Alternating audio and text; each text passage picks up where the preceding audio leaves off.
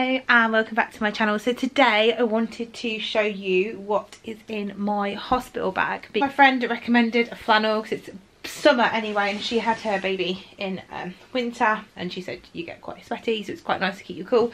And this is one that we actually got at one of the baby shows. It comes with one of the we got like this snuggle dry, so it's made out of bamboo fibre, so it's nice and soft and natural. So they were like an extra £1, so I got a couple for me.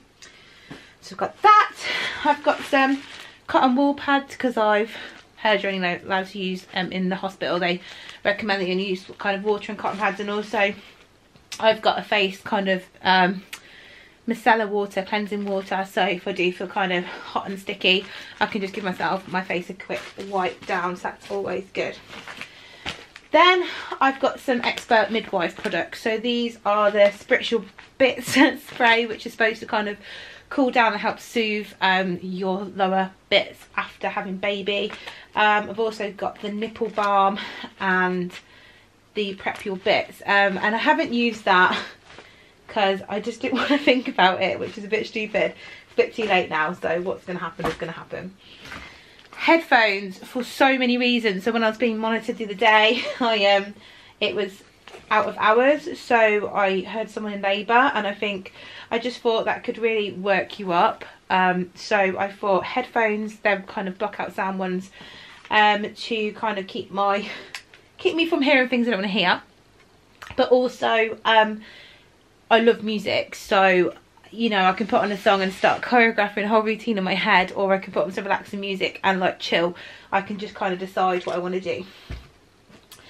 Then I've got some pyjama bottoms. These are not really nice and baggy. Friends have told me pyjama bottoms are best and darker colours because, well, there's leakage afterwards, we'll put it that way. So nice and comfortable, they don't dig in.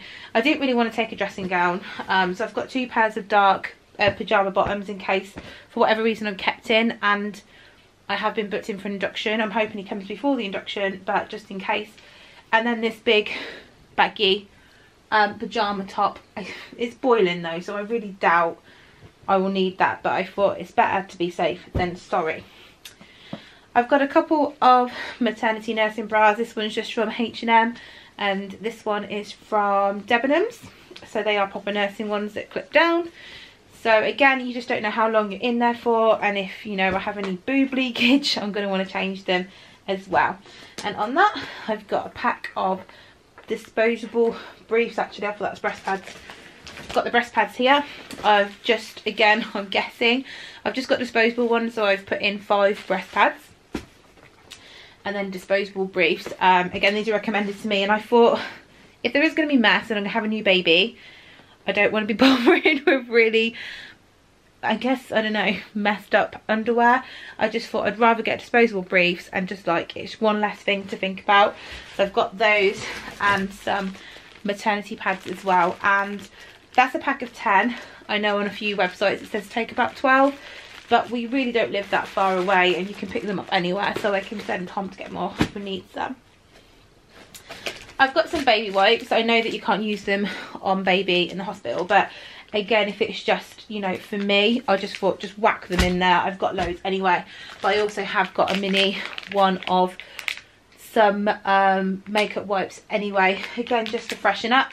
I've got one of my hair buffs because I'm hoping to have a water bath, so it will just keep my hair out of the way, and also keep my hair off my face if I'm getting hot and bothered. I hate having hair on my face when I'm getting sweaty, so that's not what I want.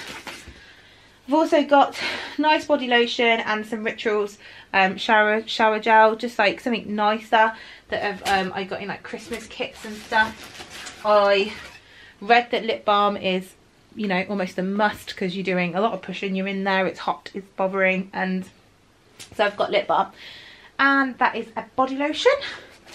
So they're just things for me. I've got some nappies. This is just one of those packs that you get in, you know, all the baby packs that you get given. I've got a few muslin cloths for baby.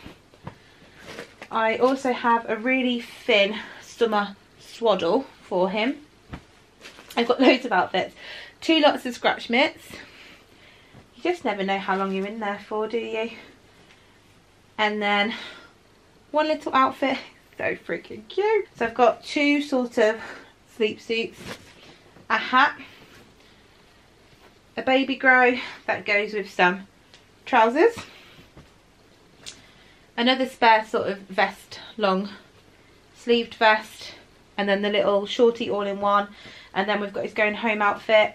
I've got a couple of bibs, a couple of pairs of baby socks as well, and then obviously got pairs of underwear for me, some vest tops, my lucky socks that I wore on my IVF the day that he was putting me. I also brought the kind of Robertson squash because I just thought if I'm drinking a lot of water I might get a bit bored, just to have some with me. But we've also frozen bottles of flavoured water because the hospital's so warm and, you know, it's a lot of physical work I'll be doing. This was the elephant that we got him before he was putting me, so I was holding this at embryo transfer, so that is for him as well.